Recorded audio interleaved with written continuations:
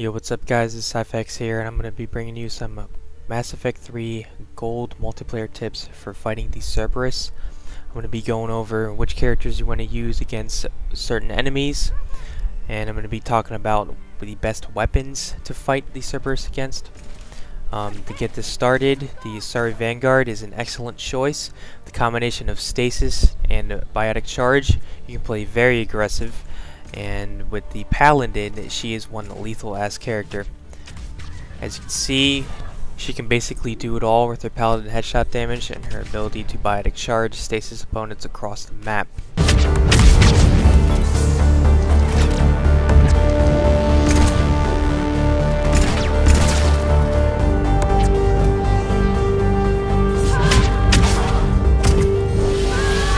But her real power comes when fighting the phantoms. Phantoms don't have armor, therefore they are vulnerable to stasis. In this clip right here, I completely manhandle him with the combination of biotic charge and the paladin with the scope. I like to add the extra magazine size to the paladin just in case I miss a shot or two when the opponents are in stasis. As for fighting atlases, she is not very good. But don't worry, we'll have a solution for that. When using this character and there's an atlas coming on you, you always want to check your flank. Right here, there's quite a few nemesis behind us, and I take them out fairly easily.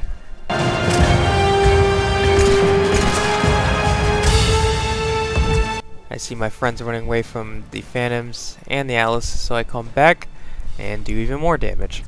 As for the specs for this character, you want to have weapon damage and headshot damage maxed in the justicar, and I wouldn't recommend putting any points on lift grenade.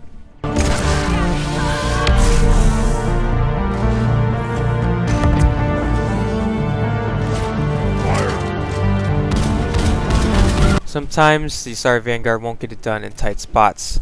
That's what the krogan vanguard is for crowd control. Biotic charge combined with the krogan assault rifle basically grants him the ability to do anything. If you don't get animated, this character's abilities are basically limitless. He can fight turrets, he can fight atlases, he can fight phantoms, he can fight anything. He has nearly max shields and health, and he has nearly max damage. This character is basically amazing. His only downsides are slow movement, and that's pretty much it.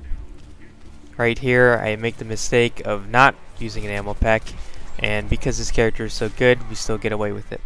If you're wondering why everybody's getting down, it's because my teammates right now are level 3, level 12, and level 16, and they hardly ever played this game. And we still managed to beat this wave 6 due to this character's abilities. When ranking up the fitness for this character, you can either go full melee or full shields. At the beginning of using this character, I liked using the melee, but now that I look at it, I think more shields would be the better, because his weapon is very powerful after charging, and his melee just doesn't seem to get the job done like it would in a krogan sentinel, especially when the phantoms are in stasis. One thing about the biotic charge is it stuns them every single time, so rather than finish the kill, you can go ahead and revive your teammates. So even though that wasn't the prettiest hack, we still got the job done, and I already have 10 revives by wave 6. Pretty funny, not gonna lie. This is just some more footage just showing the power of the krogan assault rifle. This thing is indeed a replacement of the neutered falcon. This is a DLC weapon. If you don't have it yet, I'd highly recommend buying Spectre packs to get it. Some quick tips for this character. You don't want to put any points on Carnage because just charge and your weapon will do just fine, as long with the heavy melee, which failed to work right there. And for barrier, you want to max it out and have the speed power penalty reduced by 30%. That'll definitely help. And right here, instead of charging, you can use the barrier and watch the phantom float. Sometimes you'll correct yourself and turn into Iron Man, which is pretty cool, but I shut her down with the krogan assault rifle right there. Got my nice 75 kills medal. But here is some infiltrator footage. Not the best at taking out phantoms. For some reason, body shots hardly have an effect, but incendiary rounds are amazing for taking out these damn enemies. As you can see, it took out almost 3 bars of health, and I wasn't even shooting at the phantom. Here's a turret down here. Turrets are one of the most lethal parts of the Cerberus. As you see, I revived that guy, then he immediately got drilled. So you always want to control the combat engineers and the turrets. Here's a clip just showing the headshot damage compared to the body damage. You definitely need to take advantage of aiming for the head when you can, just like that case. And here's some Black Widow versus Atlas footage. You take out about 2 bars of shields and armor every time you hit them in the shield or in the gold area of the Atlas. That is where the Atlas's head is, I guess you could say. So you definitely want to aim there. Here's another quick tip that you might not have known. When you shoot the combat engineer's back, it explodes, and it took out about half that Phantom's health and barrier right there. So when you can, take advantage and shoot the combat engineer in the back, and hopefully that turret backpack will have some splash damage. And infiltrators versus Atlas, just not much of a chance right there.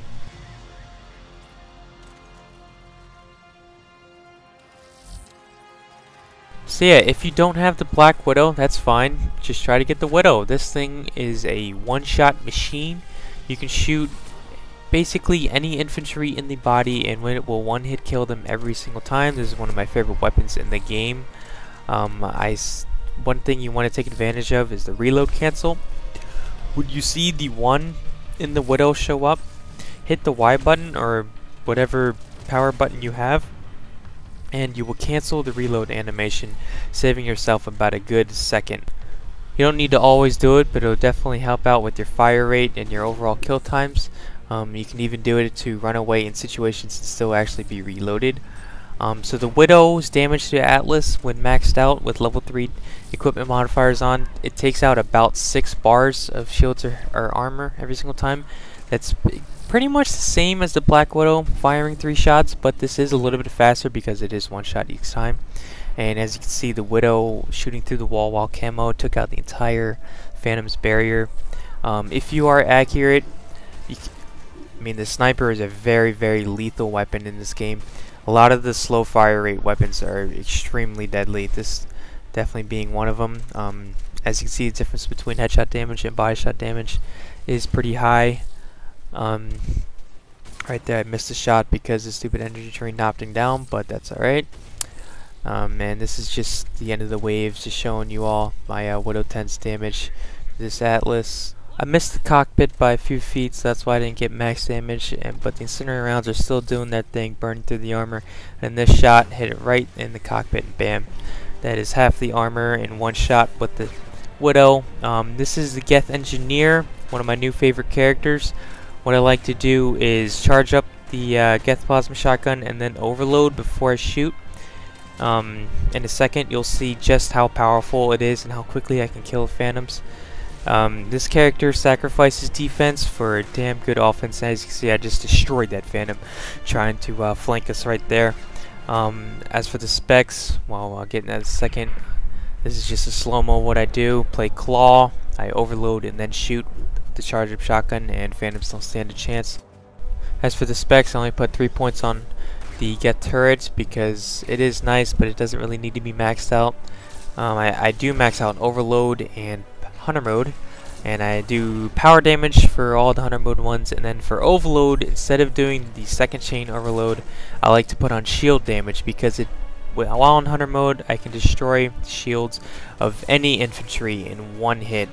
That includes Geth Pyros, Geth Hunters, so that's a really nice addition, and that is blast them away with the shotgun. So this character is very lethal. Even though in hunter mode I only have about 500 shields, this shotgun will just decimate anything in your path. And when it's in the hands of a Geth infiltrator, it's even more lethal.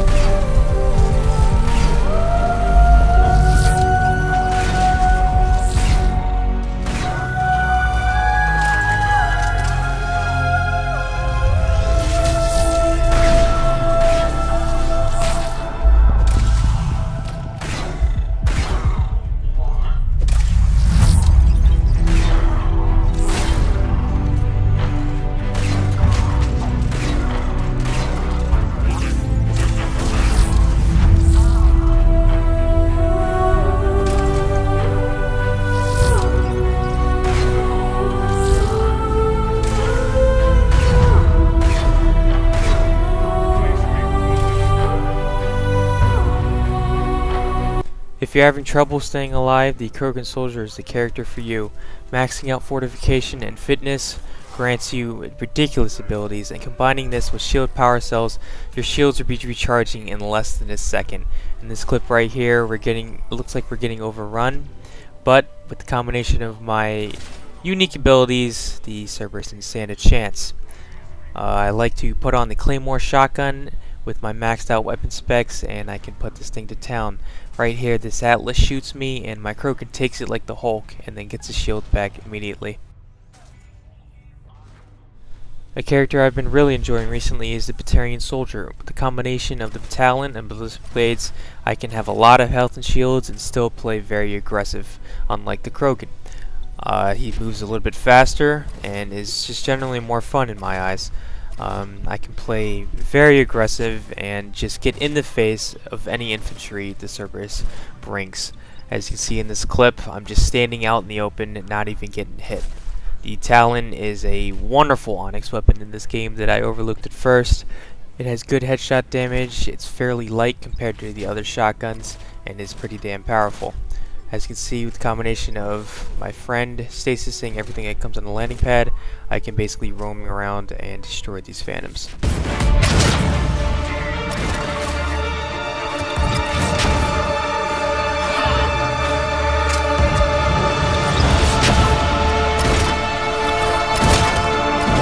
One thing about the ballistic blades that I really like in this game is that they do 1600 damage over time, not instantly. Even though it would be nice instantly, I can just watch the phantoms bleed to death.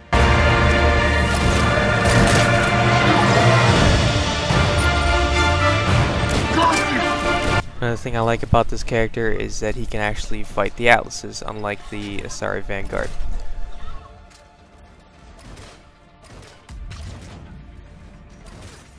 The key to the Talon is letting the reticule reset each time you shoot it. This will grant you long shots and will basically destroy any opponent. As for the last character in this video, the Turian soldier is not the best at taking out phantoms, but can easily mow down any other infantry the Cerberus brings.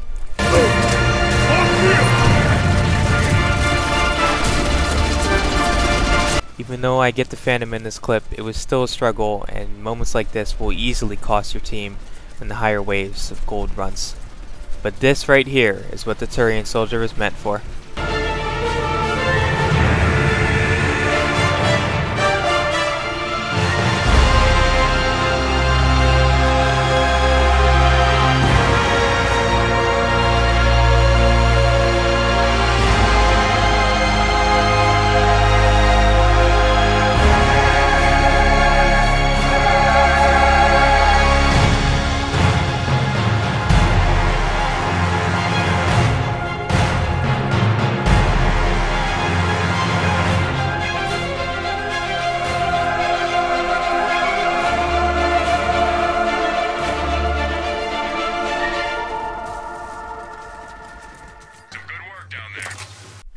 I kinda like how my tone of voice changed about 3 times in this video. I did do multiple takes, so sorry if that was bothering you.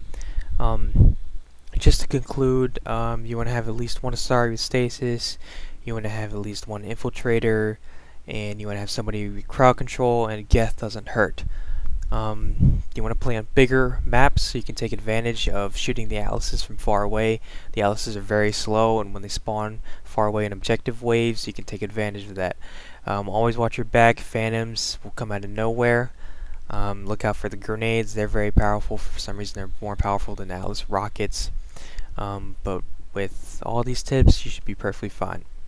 One of my favorite parts about this game is figuring out different ways to fight the enemies in this game. Now, I know there are a lot of characters I didn't mention. I know the graal is a very good character if used correctly, and I'm sure there's other characters that I haven't figured out yet, but I feel like these ones are very good, if not the best. So, if you're seeing this months from now, or if you're mad that I didn't mention your favorite character, just relax. You don't need to dislike the video or hate in the comment section. Just realize that there is no one way to play this game. Just leave a comment, maybe suggest something if you have any questions about how to play a certain character or anything. Also leave a comment and I'll be answering them all in no time.